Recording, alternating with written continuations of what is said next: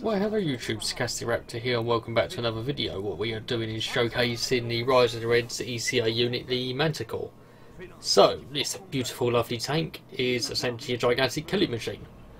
It also has an ability that we'll come to it later in the video, but it does essentially buff your units. It comes equipped with a thing called a Nano shield, which deflects damage essentially and stops the Manticore actually taking damage. So on our classic little tutorial map, but we're probably going to be using something else, another map, to show off some units possibly down in the future.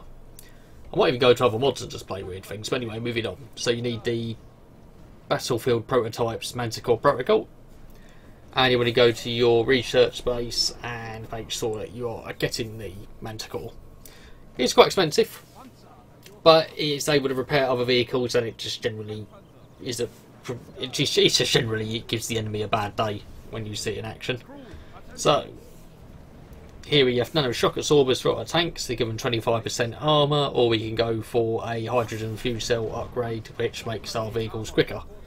I believe this just comes into effect for the Gepard and Leopard tanks, I believe. Well, that's what I just tried it on this video. But overall, it is a very, very good meme. There's a lot of our possibilities of just protecting this thing and letting it wreak havoc on the enemy. Be honest, they can take quite a lot of damage on their own. They're pretty tanky, without meaning to do a pun or anything. They're just generally quite a very, very strong, resilient unit. Certainly, I like the design of the unit as well. It is a very, very cool looking tank. It's me flicking around here, trying to move my units up to do some sort of coordinated attack, or as much coordinated I can get. Also, ECA ability wise, having the little pop-up turret is something I love using in game, although it doesn't always save me. So, let's see what the Manticore can do. You have to bear with me because I'm just voicing over this. I'm just watching my gameplay, what I recorded earlier. And I'm not by no means a professional, I'm still getting used to this. At least I'm trying other things at the moment. I've come out of my shell slightly. See what the Manticore does when it actually gets into position. What can it do? You can see the nanobots swarming around him anyway. And there we go. So it just generally tears enemies a new one. If you just let it attack things and just go ham essentially. It's not the best unit to use against any air vehicles, so try not to let it get attacked by aerial units, otherwise it will die quite quickly.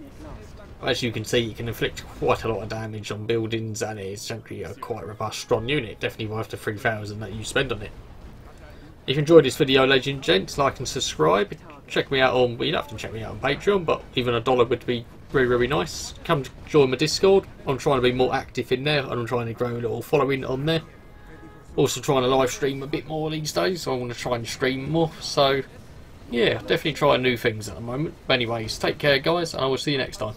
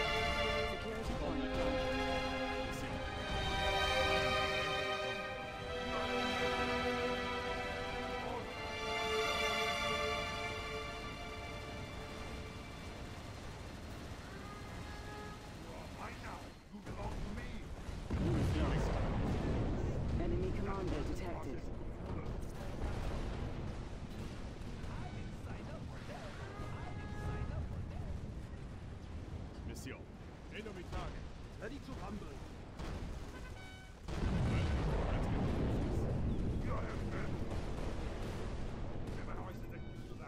Ready to blow shit up.